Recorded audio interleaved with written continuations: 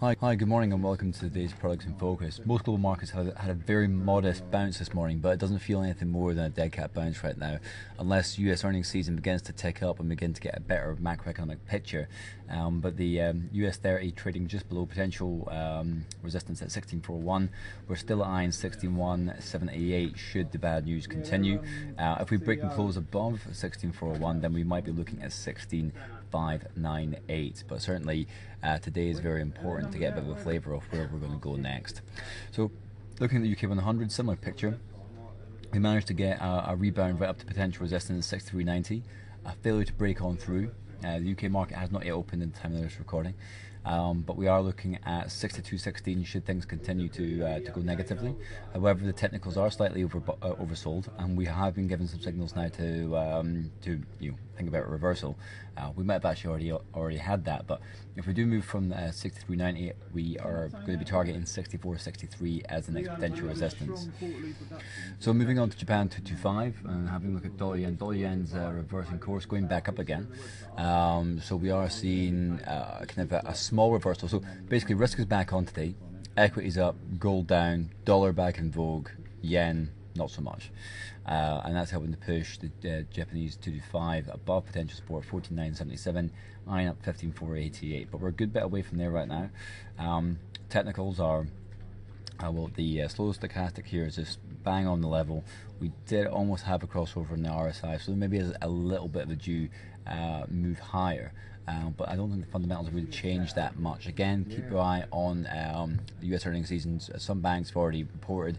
Some pharma companies come out with some bad data. We'll see how things continue throughout the session. So at Japan 225 is pretty much just above the level 107.36. It'll be interesting to see if we continue to get that move to the upside, but we were on the wrong side of this until just a few minutes ago. So 107.36. We need to see if dollar yen can keep pushing on above this, so then we can start to get a bit of momentum behind it. Otherwise, if the pressure continues and we close below this level, that will just confirm the existence of the potential resistance level. So looking at crude oil, West Texas, we are getting quite close to that $80 mark right now, so comfortably trading below potential supports are at $84. The next potential support is actually a little bit down in 77.40, but it's that psychological $80 level, and it's the level that the Saudis and OPEC have said that they're willing to accept in order to keep interest rates down that little bit lower. So that's a very interesting move that we've seen here. So obviously crude oil West Texas taking the bath for the last couple of months. Don't think the pressure is completely out there yet. A couple of dollars to go yet. So looking at gold, gold can reverse course after having a rally for the last couple of sessions. That is as dollar strength comes back and we have a rebound in the equity markets. Obviously if the sell-off in the equities continue, gold should be supported. However, if US earnings does not disappoint and we get some decent figures coming out of that region, gold will feel the pain a little bit more. So moving on to euro dollar.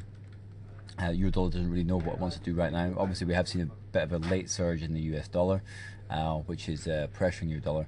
We're currently below potential support 1.2661. If that continues, we could be looking at 125 as the next potential level. So finishing up with GBP USD, I had a pretty bad day yesterday. We are now floating around 1.5917. That was in the back of not fantastic UK data, and we are eyeing up 1.5742 now. We're still banging about this level. This looks to be the pivot. 1.5917 is the strategic level to be aware of. Depending on your view on sterling dollar, either higher or lower, this will be the level that many people will be looking at. So economic data wise, we've already had Chinese data come in pretty much as expected. We do have some jobless claims data today at 9:30. Matter of fact, I'm going to make sure I've got my reoccurring alert set there. You guys at home should do that as well. And then we've got PPI and retail sales from the US. So euro dollar and cable will be keenly watched when these figures come out. I should in fact make sure I've got my reoccurring alert set on this as well. Don't want to miss out on any of those alerts. That will automatic. I'm basically setting myself up for a whole month's worth of of alerting. And then if we fast forward on the Thursday, we do have jobless claims and the Philly Fed index and crude oil inventories. So it's all to play for today. I should also point out today we've also got the API crude data, which is due at the end of the day. So if you are a crude trader, and a lot of people are looking at crude right now, there's a fair amount of information out today and tomorrow. Make sure you make the chart forum part of your leg going forward, make insights part of your screen. Join me again tomorrow to find out what happened next.